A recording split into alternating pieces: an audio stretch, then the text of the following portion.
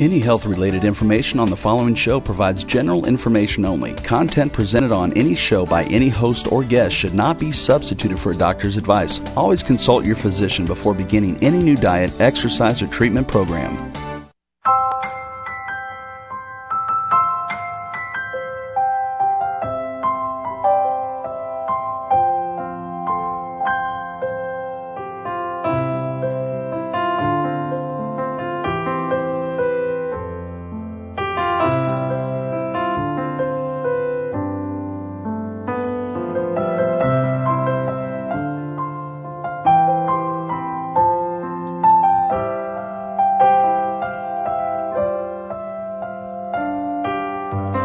Hello everyone, this is Joni Aldrich and welcome to TreatmentSOS. So glad to have you with us today, wherever you are in the world, to talk about a very exciting topic. But first I want to introduce my co-host for TreatmentSOS, Dr. Peter Hofland, publisher and editor of Oncozine, the International Oncology Network for Cancer and Hematology News. Welcome, Peter. Nice to have you have me in the show. Thank you very much. It's a very exciting topic today. You know, I was thinking back today, and I remember the first time I was sitting in a meeting of the North Carolina Comprehensive Cancer Organization, and an oncologist was speaking to the group, and he said that a high percentage of cancers are either overtreated or undertreated.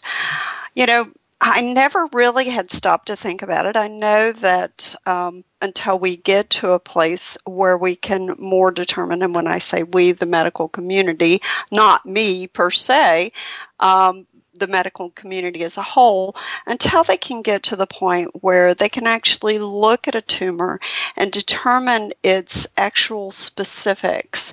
You know, I realize when I think about it that there is not a specific science or an exact science for treatment.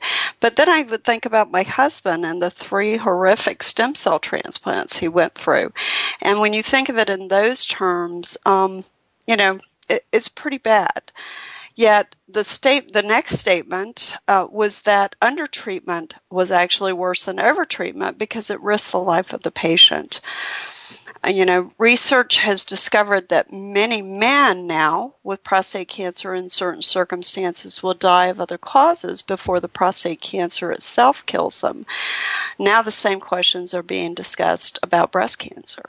Yeah, and it is very important to realize the issues of overtreatment and undertreatment and overdiagnosis and underdiagnosis, because this really is not just a cost picture for healthcare in general, but it is very important also what you alluded to earlier. If you don't have any treatment, that's really a risk for the life of the patient. If you have overtreatment, it may include treatments that the patient may receive, which may not be necessary or avoidable. And with that are the costs, but also a lot of other issues that are, we've discussed those things in earlier shows. And one of the interesting things is in December, we had a series of meetings from the American Society of Hematology, but also the San Antonio Breast Cancer Conference in San Antonio. And the issues of overtreatment and undertreatment was also mentioned in those conferences. And it's definitely something that physicians need to pay attention to. And, you know, it's amazing that we're talking about this in the 21st century. I mean, you would think that we would have come further than this. But, you know, the other thing that I kept thinking of as I was reviewing the information today, you know, recently I had my own surgical breast biopsy, and I remember sitting in the office with my potential surgeon, and I did end up letting her do the surgery, and her sitting there looking at me and saying, without ever seeing the cells at all, only having seen the pathology report from the core needle biopsy, that I would need to meet with an oncologist and I could possibly have to go on breast cancer prevention drugs. Of course, it turned out that neither one of those was necessary, but I couldn't help but wonder how many people have treatment that it's actually not necessary. Cancer is a scary disease. Fear is a powerful motivator. And, you know, for these reasons, I'm very excited to discuss today's topic of genomic testing, particularly for breast cancer, and how it can take some of the guesswork out of breast cancer treatment and recurrence, which is so terrifying for so many cancer patients. So without further ado, I'd like to introduce our guest today, Dr. James V. Pellicane, and he's the Director of Breast Oncology at the Bon Secours Cancer Institute in Richmond, Virginia. He's a board certified by the American Board of Surgery, a fellow of the American College of Surgeons, and a member of the American Society of Breast Surgeons. Welcome, Dr. Pellicane. Thank you very much, Joni. So this is a fascinating topic. I mean, it truly is. And, it seems far out there. It seems late getting here in many ways. It was fascinating reading press releases and articles about this morning. And I was thinking, thank goodness. I really was. I was saying, I'm so glad that we're to this point. So tell us, what is genomic testing, sometimes called molecular diagnostics? And when it comes to breast cancer, what's the difference between genetic testing and genomic testing? Well, both of you have touched on a number of very important topics, especially as relates to breast cancer. And oftentimes, there is a confusion between genetic testing and genomic testing. Genetic testing essentially is looking for one of two gene mutations or mutations on one or two genes that cause breast cancer. Those, namely the BRCA genes 1 and 2. That would be considered genetic testing, and certain people with high-risk family histories or personal histories are candidates for that type of testing. Genomic testing is something that we do after a patient's been diagnosed with breast cancer. And essentially what it does is it tries to differentiate patients into groups of either high risk or low risk as relates to recurrence of their breast cancer into distant organs. And it really helps with what you were mentioning earlier, the avoidance of overtreatment and undertreatment. So when you look at those tests, and each test is, of course, very specific, but when you look at those tests, and this goes directly to what people may expect and hear in the media, is the term personalized medicine. And how does, for example, I remember reading a whole series of articles last year in The Oncologist, which is a very interesting kind of peer-reviewed journal. But for not everybody has access to those materials. So for this purpose, I mean, how does the test that you do and you work with, how does that have an impact on the treatment and the diagnosis for terminal breast cancer? Well, personalized medicine really speaks to the type of cancer a patient has, and not even the type, but what the likelihood of that cancer coming back is, or what is it about that cancer that makes it different from someone else's cancer? And what we see in breast cancer is that the majority of breast cancers we're going to cure no matter what we do. And we're going to cure them in spite of what we do. But there's a percentage of them, probably somewhere around 30% or so, that are going to need additional treatment. And what personalized medicine does, it looks at the individual's cancer. It looks at the specific cells of their cancer, and it looks at what's driving those cancers, what we call them pathways, what different molecular pathways are making those cells grow. And we can make a determination based on which genes are turned on, which genes are turned off, as to the likelihood of that cancer coming back.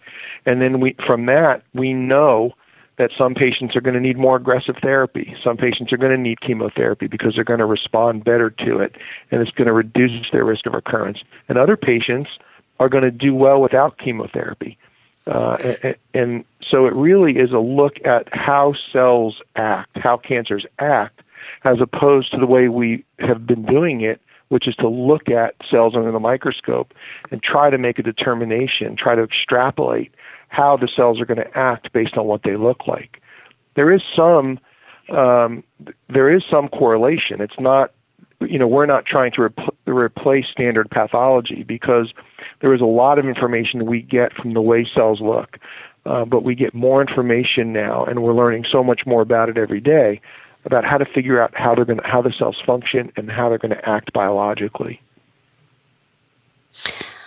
So when we're looking at genomic testing, first of all, let's talk about diagnosis. And how can you use molecular diagnostic test with diagnosing breast cancer? And is that available now, or when might it be available? Well, it's interesting.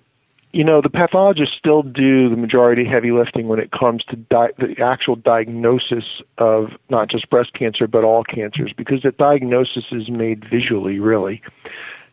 But once the diagnosis is made, then the diagnosis, if you will, of the aggressiveness of the breast cancer or the likelihood of recurrence comes in. And that really, quite frankly, is equally as important, if not more important. People don't die from breast cancer that remains localized in their breast. It's only when it spreads to a distant organ that they have problems. And so our job, our challenge, is to identify who those patients are and treat them with appropriate treatments in order to reduce that risk. So when you look at those tests and that kind of stuff, I mean, we were talking about the benefits earlier a little bit, but can you allude a little bit more? Can you explain a little bit more about the actual benefits of the test, of the genomic testing in that case? Absolutely. So let's just take, for an example, a patient that comes in with a diagnosed breast cancer. So we look at that patient, and then we want to know, and to your question earlier, these tests are available today, and they're available, and it should be available in any cancer center, any breast center, or any practice that is practicing and treating breast cancer. But the benefits to these patients are, we can look at a woman, for instance, and I'll give an example of one of these genomic tests called MammaPrint. And if you're a high-risk patient, we can tell that patient that on average, you have approximately 29% risk of your breast cancer recurring in the next 10 years. And if you are willing to undergo cytotoxic or intravenous chemotherapy, we can reduce that risk significantly and bring your cure rate up into close to over 90%. So that's a real benefit for that patient who now knows what their potential risk of recurrence is. And on the other end of the spectrum, if we have a patient that's low risk, we can look at them and say, with no treatment, with just surgery and local treatment, possibly radiation, you have an average recurrence risk at 10 years of 10%. That's with no treatment. If you take hormonal therapy, if you take tamoxifen, or you take an aromatase inhibitor like Arimidex or Femara, you could potentially cut that risk by 50%. So your long-term risk of recurrence might only be 5% or less if you take this medicine for 5 years. And furthermore, we know that giving you cytotoxic or intravenous chemotherapy is not really going to reduce your risk that much farther. And so the benefits to the patients, again, are identifying which patients are going to benefit from more aggressive treatment so as not to undertreat them, and to identify which patients don't need that more aggressive treatment so as not to overtreat them. I mean, the cost of overtreatment, and you touched on this in your introduction, is not just financial. I mean, the financial aspect of it is enormous. When we look at patients that we give chemotherapy to or used to give chemotherapy to who didn't really need it, or the cost of what we call non-responders, patients who get chemotherapy and aren't really going to respond to the medicines we give. It's an enormous cost to the system. But the hidden cost is the non-financial burden, the cognitive problems that people have. They get foggy, and their head gets foggy. They can't think as quick the way as they used to. They get neuropathy. They get risks of other secondary cancers. There's a whole list of complications that you really can't put a cost on. And when when you look at those things, it's like that. I mean, they obviously have a bearing on the patient themselves. If you look at the psychosocial impact of breast cancer, for example, I mean, it's not just the economic impact you mentioned, but it will also have an impact on the patient's family, on their children, their spouse, on other family members that may be there. And so if you look at the total health related cost in that respect, they may go way beyond the cancer itself and the treatment. What's your opinion there? I totally agree with you. I mean, sometimes we forget about the family. We see, and the issue with breast cancer, like other cancers, I mean, there's no real differentiator between them, but breast cancer typically hits many women right in the prime of their life. It's going to hit women when they have young families. Many of these women are working outside the home. And it does affect their children. Their children are very impressionable at this age, and they see their mother as being sick. They worry, and you talked about a little bit about fear. I mean, fear is an unbelievable emotion, and we've caused some of this problem ourselves in the medical community. It's kind of the price we pay for awareness. We try to make people aware of breast cancer, but as a side effect of that awareness, we've created this fear. But it's interesting. I got a letter not too long ago, or the Bonscore Health System Cancer Institute got a letter from the significant other of one of our patients, and he said, I mean, he brought it up that we don't forget about them, but we tend to be so focused on the patient, we tend to not pay as much attention to the family, and the family really goes through this every step of the way. And so the more we can do to limit treatments that are not going to be beneficial or not going to reduce risk, the better off we're going to be long term, not only in treating the patient appropriately, but helping the family cope. And I'd like to add to that, actually, because I know many cancer patients that come out of treatment because of chemotherapy and can't work because of neuropathy. And we're very much in a society now where you definitely need two incomes in a lot of cases to keep going. So the financial and the emotional and the physical impact is definitely far-reaching, because if a mother can't go back to work, if she can't go to her children's soccer practice because her feet and her legs ache, I mean, this makes a significant difference, because let's face it, younger women are being diagnosed with breast cancer. And the interesting thing in that respect is that it is not only the mother that is affected in that respect, but think about, for example, the mother might not be able to drive because of herself to the hospital, or need assistance in some other ways. I mean, depending on what the actual disease is in this case. But they may require somebody else to drive, or may other aspects that need to be done. So it is definitely kind of weighing very heavy on other people in that respect. Well, and of course the family is the closest that can weigh on. I think that's true. I mean, the financial burden goes well beyond the cost of the drugs. There's no question about it. Lost days of work, family losing time from work. I mean, these are important issues, and they're appropriate issues to talk about, and the timing is right. I mean, we have come such a long way just in breast cancer therapy. When you look back just a few decades ago, we were performing radical mastectomies on women, and the issue, of course, is we were doing what we thought was right at the time. So back in the 1940s, that was the appropriate therapy because we didn't have an understanding. And as we move forward, we went to modified radical mastectomies, we went to lumpectomy, and now we're trying to push the envelope as relates to radiation therapy. And we're doing the same thing now with chemotherapy, and not necessarily not giving chemotherapy, but trying to decide, number one, who needs it and who's going to benefit from it.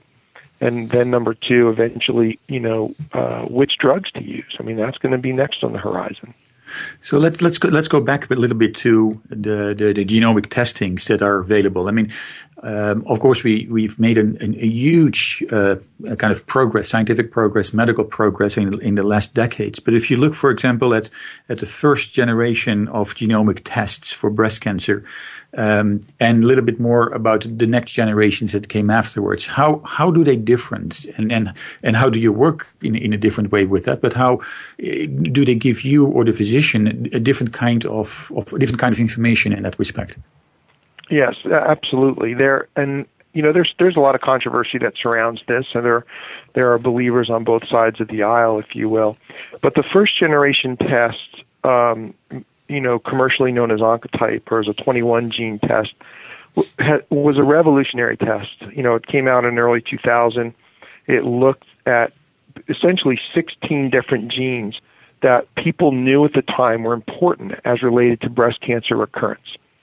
So they looked at those genes. They started with about 250 genes, and they whittled it down to these 16 that seemed to be the most important to them and that performed well in the assay that they were doing. And then they created basically an algorithm that gave a nice graph that put patients into one of three risk groups, either a low, intermediate, or high risk group. If you're a low risk, if you have a low risk Oncotype score, you don't need chemotherapy. I mean, you're going to do well with just hormonal therapy, tamoxifen or Arimidex or Femara. If you are a high risk Oncotype patient or have a high recurrence score, then the data suggests you will benefit from chemotherapy. The problem with the first generation test is it looked at genes that were already known in the literature. It looked at a small number of genes. And so there's a large group of patients that are what we call intermediate, have an intermediate Oncotype score. And there's really no consensus. There's no data to suggest what to do with those patients. So when you look at more sophisticated testing, and namely the second generation test or MammaPrint, and you run the MammaPrint study on those intermediates, they're split about 50-50, high risk and low risk, but they're spread all over the board. So there's no real rhyme or reason to that group. Again, if you're low risk, you're good. If you're high risk, you're good. Those results have been very well validated over the years. It's just that intermediate group that's the stickler. The second generation test, called MammaPrint, was developed much differently. Instead of going to the literature or going to different genomic databases and looking for genes that we knew were important, what the developers of this test did was they took patients that were untreated. They had diagnosed breast cancer and they had outcomes, and they looked at those patients to see whose breast cancer recurred and whose didn't. And then they ran the entire human genome on each of those samples. So they started with 25,000 candidate genes as opposed to 250, and they let the cancer basically stratify those genes into order of importance. And it developed into a 70-gene test that is now commercially known as MammaPrint. And what MammaPrint does differently than Oncotype is it interrogates many more pathways. Oncotype looks at about 3 different metastatic pathways, MammaPrint about 7. And so it's a little bit more sophisticated. It's able to it really let the biology of the breast cancer determine which genes were important and stratify them in order of importance. And so that intermediate group has kind of gone away. So MammaPrint, you get either a high-risk or low-risk result. The other huge distinction between the two tests is the way Oncotype was validated was on samples of patients that were already treated with 5 years of tamoxifen. So the test only is valid for patients that take tamoxifen for 5 years. And anyone out there who's listening to this that's on tamoxifen knows it's not an easy drug to take, and some women just can't tolerate it. MammaPrint was developed on untreated patients, so the results are more pure. So we know, for instance, the numbers I gave you before, a 10% risk of recurrence, that's in untreated patients, and anything you do will reduce that risk. And so there's no preconceived treatment plan that has to be undertaken in order to get your low-risk or high-risk score. Those are really broad strokes about how the tests were developed and what the main differences are. But they're both commercially available. They're both covered by insurance, and for early-stage breast cancers, really should be offered to every patient with the exception of a patient that you already know is going to need chemotherapy, or a patient that couldn't tolerate chemotherapy, then there's really no reason to run the test. So why is that not necessarily done, and why is that not? Why is this not necessarily given to every patient that walks into an office? Well, Great question, Peter. Yeah, I can't speak for other centers. At our center here at Bon Secours Cancer Institute in Richmond, every eligible patient gets offered this test, bar none. I mean, it really has become the standard of care. It is in the NCCN guidelines that genomic testing should be offered to these patients, and I do think to make decisions regarding chemotherapy on an early stage breast cancer patient without these tests is not good medicine. Now, you can argue, and it's like any other field where there's two competing tests. You'll find people who like one test better than the other. But the bottom line is run something. Use one of the tests at least. But, personally, I like MammaPrint tests. I think it's again, a second generation test that was developed differently. So it gives you a definitive answer all the time, whereas you don't get an answer about 40% of the time with Oncotype. But again, if it's between running nothing and running something, I would take either test. And I was interested earlier. I was reading the article that you wrote. It's called Genomic Testing for Breast Cancer, Why and How to Offer It. It's relatively low cost for the facility to run. It doesn't take a tremendous amount of testing, it doesn't look like. And it doesn't require, in a lot of cases, adding extra personnel. I just think it's sad that sometimes these things are slow jumping into standard of care, but also in the article you mentioned that doctors are overworked and they're understaffed in a lot of cases, and they don't have time to keep up with all this. A lot of it is educational. I mean, I think the more the word gets out about these tests, the more you will see certainly all big cancer centers understand this, and all big cancer centers are running this, and in the community, it's happening as well. But yeah, you're right. I mean, there are places that don't run it, that don't know about it, that feel like it's too much of a burden to set up the system. But like I said in that article, there really is no upfront cost. There's no equipment that you need to buy. It's essentially getting order forms and getting your pathologist to send paraffin-embedded specimens after surgery or even on a needle biopsy to the company to run the test. So there is no upfront cost. There is no downstream cost. Of course, there's no downstream revenue either for the hospital system, and I don't think that really makes a difference because there are tests we run all the time that are not reimbursable. But again, this is an important part of breast cancer therapy. It's comparable in my mind as a surgeon to ultrasound. We use ultrasound every day in our practice. I don't see how you could be a breast surgeon and not use it. And by the same token, I think my medical oncology colleagues would agree.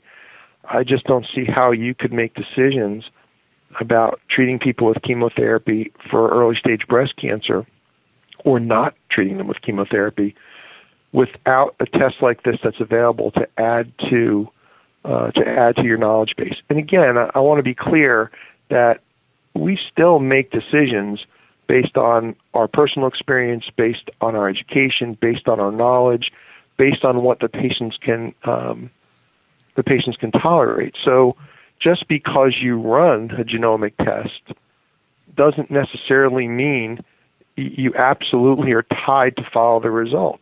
I mean, you have to use some judgment. Medicine, this is the art of medicine, if you will. If you see, I'll give you an example. So if let's say an African American woman comes into your office and she's 43 years old and she had a normal mammogram 6 months ago and now has a breast lump, and you look at that lump, I mean, that historically is going to be an aggressive breast cancer. It showed up in between mammograms. African American women historically get more aggressive breast cancers. We know this just from looking at data and papers that have been published time and time again. You biopsy it, and it looks like it's not an aggressive breast cancer. And then you run genomic profiling on it, and the genomic profile test says it is. Well, now there's a discrepancy, and the question is, what are you going to believe? Well, that patient should have an aggressive breast cancer. You would just think that, and if the genomic profiling test tells you it is, our tendency would be to believe that. And so you can take those examples in either direction. If you have a 70-year-old patient who has multiple medical problems and a breast cancer that looks like it may be aggressive, but the genomic profiling says it isn't, again, statistically, that patient shouldn't have an aggressive breast cancer. And so you may err on the side of the genomic profiling in that situation. So again, these are pieces of a puzzle. It's a big piece of the puzzle, though, and it's a piece that shouldn't be neglected and shouldn't be left out. So when you look at some of the examples that you gave earlier, people do not like insecurity. Patients are really kind of like to have a definite answer when it is possible. So how do you, and as a physician, it is there you have a good trying to build a relationship with those patients in terms of treating them in that respect. I mean, how does that affect that patient-physician relationship using those tests or deciding not to use those tests? Well, it's a great question, and I'll tell you that really is one of the criticisms of some of these tests. So, in other words, when you look at the 21 gene genomic test, you look at the continuum, and many times people will say, well, medicine's not black or white. It's too easy to get a test that gives you a yes or no answer. But every day when we see patients in the office, we're expected to give them a yes or no answer. We can't see a 45-year-old woman in our office with, 3 small children and hedge as to whether or not we're going to treat them or not. When they leave our office, they don't want gray. They want black or white.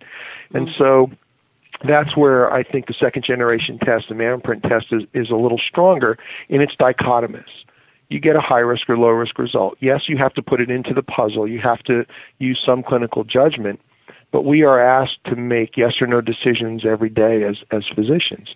Yes, the patient needs surgery. No, they don't need surgery. Yes, they need chemotherapy. No, they don't. There's no maybes. And even in those gray areas, that's when the art comes in, and you have to use some judgment based on what you know. And I guess the examples were definitely, evidence of how you exercise that judgment.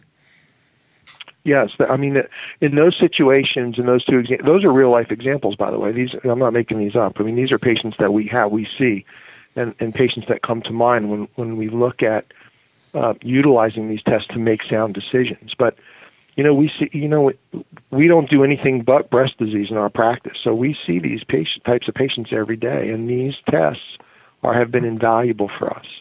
And because having done this for a little bit of time now, we've seen the complications of chemotherapy. I have a patient that had a bad, Adriamycin-associated leukemia and died at 35. So that doesn't happen often, but it happens, and it only has to happen once to stick in your mind, and for you to have, for you to give some pause and think about, does this patient really need chemotherapy? Is she really going to benefit from it?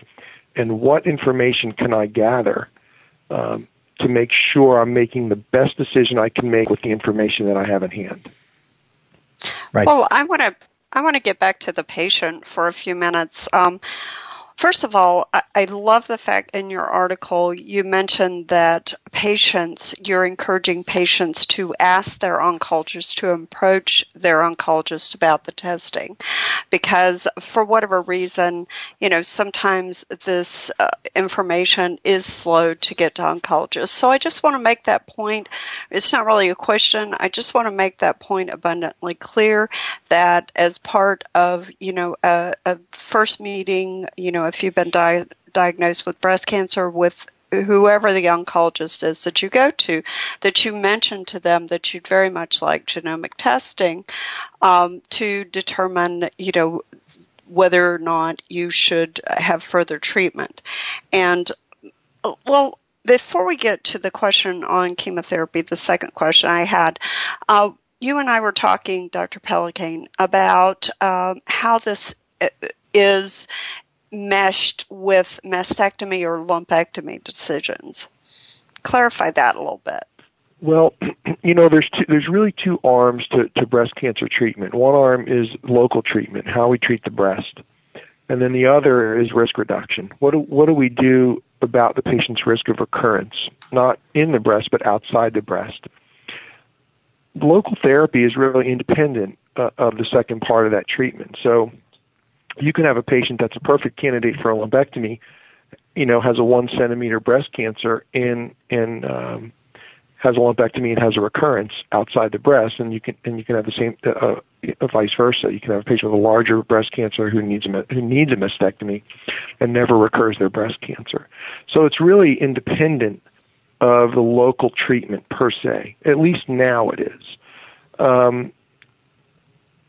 We talked a little bit about what I would call trying to peek into the future a little bit. And as we learn more about genomics, as we learn more about molecular diagnostics and figuring out which breast cancers are aggressive and which ones aren't, we might find, and there's some of this already, people are already talking about this, we might find that low risk patients recur in the breast less often than high risk patients. And maybe that might guide our surgery, or maybe it might guide us to say, look, this patient is 65 years old, she has a low-risk breast cancer that's under a certain size, maybe she doesn't need radiation therapy. And maybe it will stratify patients on their local therapy as well as their distant therapy based on genomic profiling.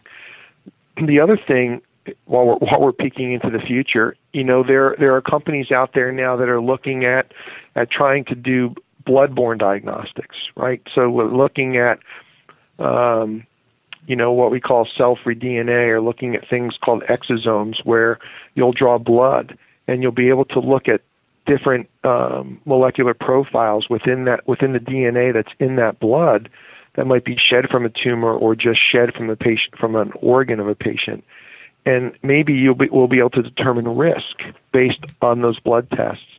And then when you can do that, if I can you can look at a patient and say, you know what, you're not going to get breast cancer, so you don't need mammograms anymore. Now you've fixed or are on the way to fixing the whole overdiagnosis and overtreatment problem. Because now we don't need to do mammograms on the 75 or 80-year-olds anymore and diagnose these little itty-bitty breast cancers that are never going to become clinically significant in some of these women. And even in younger women, if we have the ability to do that just by looking at different profiles and molecular profiles of their cells, you can think about this forever, and the possibilities, I think, are endless. And I think 10 years from now or 15 years from now, we'll have this discussion again, God willing, and we'll think about how wrong we were today, and because of how much we've learned, over the next decade. Absolutely. So if you go back a little bit to the different aspects of the tests, right? We often talk about molecular subtyping and that kind of stuff. Can you explain a little bit here about how that is involved with this test? I mean, what do you learn from it? Yeah, so molecular subtyping is fascinating, and we're seeing different molecular subtypes across all different cancers. For breast cancer, right now, today, there's essentially three subtypes. There's the luminal subtype. The luminal subtype is driven by estrogen, or the estrogen pathway, if you will. There's what we call the HER2 dominant, or ERBB2 subtype, which is driven by the HER2 pathway, the HER2 gene.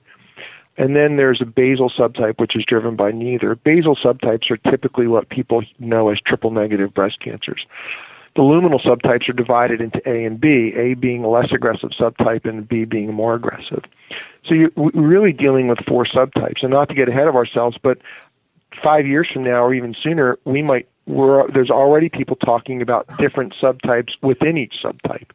And that's already known. But for clinical utility, we essentially talk about those four subtypes.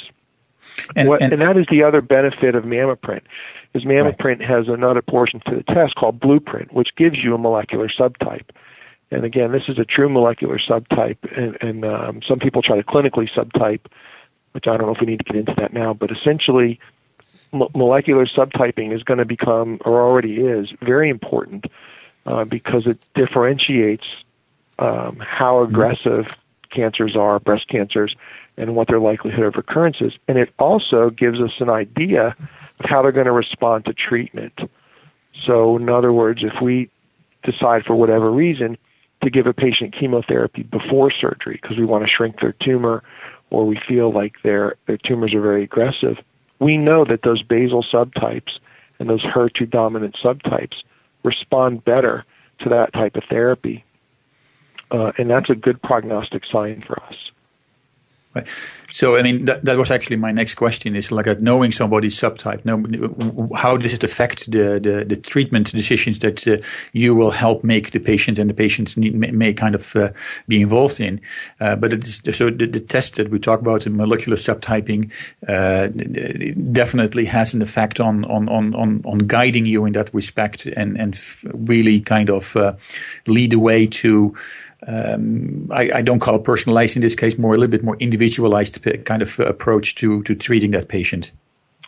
Well, it's a great question. And when, at least here in Richmond and across the country, really, we're starting to do more and more what we call neoadjuvant chemotherapy, so giving chemotherapy prior to surgery. And here, if we see a patient who's a basal subtype or a HER2 dominant subtype, we typically will go ahead and offer them chemotherapy prior to surgery, even if they have a relatively small tumor.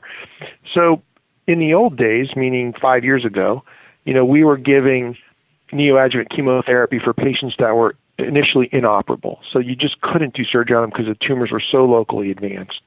Then we progressed a little bit and we said, well, you know what, if we have a patient that has a tumor that's so large that they need a mastectomy to get it out, but they really want to keep their breast, let's go ahead and give them chemotherapy, try to shrink the tumor, and change them from a mastectomy candidate to a lumpectomy candidate. Now what we're doing more and more is we're using neoadjuvant chemotherapy to, number one, treat patients who we know need chemotherapy to get them treated quicker, regardless of the size of the tumor. And number two, on the research arm, we're looking at neoadjuvant therapies to test new drugs. Because you can test more drugs in a neoadjuvant setting and get an answer quicker than testing a drug and waiting 5 years and looking at survival curves. We can extrapolate good outcomes to good responses to neoadjuvant chemotherapy. And where molecular subtyping comes in is it helps us determine who we're going to offer that chemotherapy to based on their subtype. And the other thing that is very fascinating, and again, there is some clinical utility for some of this, but not all of it. So I don't want to give the impression that we're treating patients much differently here. But when you look at molecular subtypes compared to protein expression, Mm-hmm. so in other words, right. We test estrogen receptor on all breast cancers, and you see a positive estrogen receptor. And then you look at the subtype, you would expect it to be luminal. But what we're finding a small percentage of the time are what we call estrogen receptor positive basal breast cancer. So in other words, the estrogen receptor is present, but the estrogen receptor is not functioning. So it's not acting like the switch it normally is and turning on that molecular machinery of that estrogen pathway. That pathway is broken. So even though you look at it, it looks like the patient's estrogen positive, they're going to function like a triple-negative breast cancer. And that's where you really run the risk of undertreatment. So if you look at a patient and you go, oh, she's estrogen receptor positive, she has a luminal breast cancer, let's just treat her with hormonal therapy. But when you get the true molecular subtype back and it comes back basal, now your eyes are open because you're thinking, oh my gosh, well, this lady has a non-functional estrogen pathway. She needs chemotherapy. And we're going to treat her with hormonal therapy, but it's probably not going to work very well. And we're seeing the same thing with HER2 patients. So patients that have that HER2 gene or multiple copies of that HER2 gene, about half of them, 50% of them, are luminal subtypes. So even though they have the HER2 gene present, their cells are really driven by the estrogen pathway. Now, for those patients, we don't really know what to do with them yet. There's not a lot of data. It's easy with the estrogen receptor positive basals. They get chemotherapy. With the HER2, clinically HER2 positive, but luminal patients, they're still getting chemotherapy, and they need to get chemotherapy because that's what the data tells us. But there may come a time in the not too distant future where we treat those patients a little bit differently. So again, this is just an exciting time in oncology because we are in the infancy of this genomic profiling movement and this molecular subtyping movement, and it's just fascinating to be doing this because we're learning so much every day.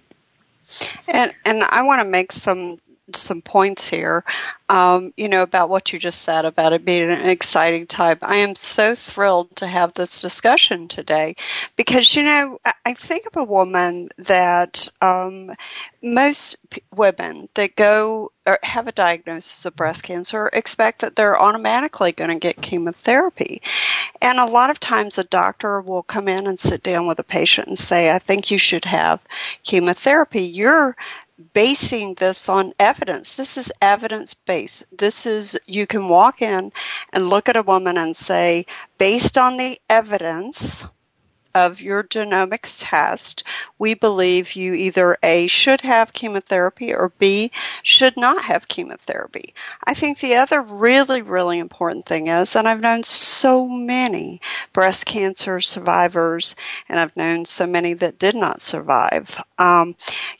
I think that it's very important to note that you'll also be able to help them know their risk of recurrence. This is what breast cancer patients live with every single day. And we haven't even touched on metastasis. These genomic tests also give you some indication, correct, as to whether or not the cancer will spread? That's exactly right. And that's based when I say recurrence outside the breast, that's exactly what I'm talking about is metastases. So again, that really is our goal. Our goal is, to keep these cancers from coming back somewhere else.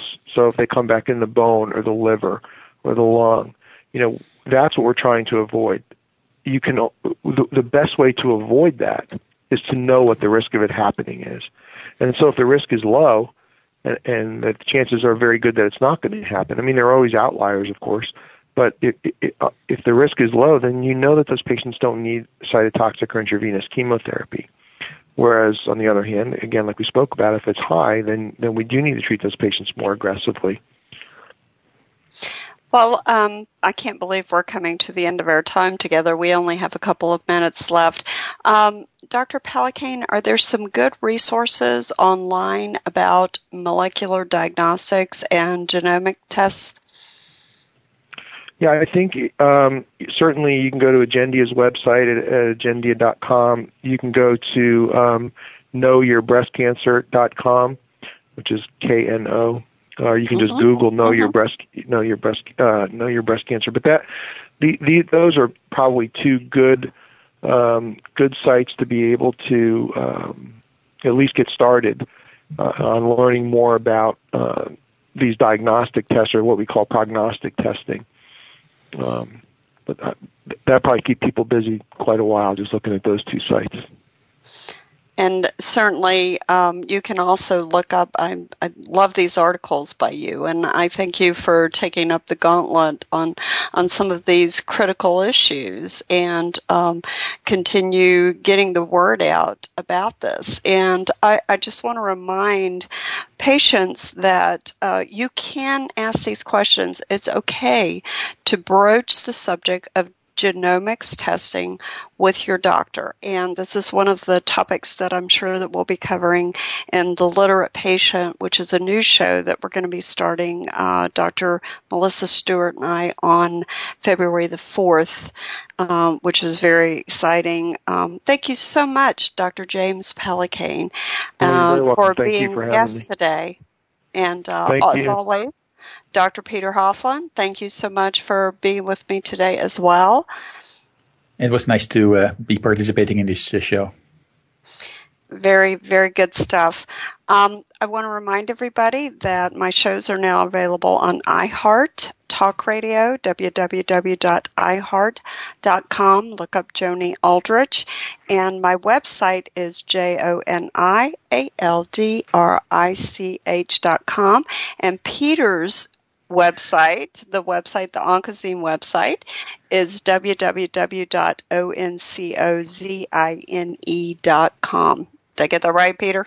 Yes, that's correct. It's oncozine.com. You'd think I'd know by now, right? Sure you do.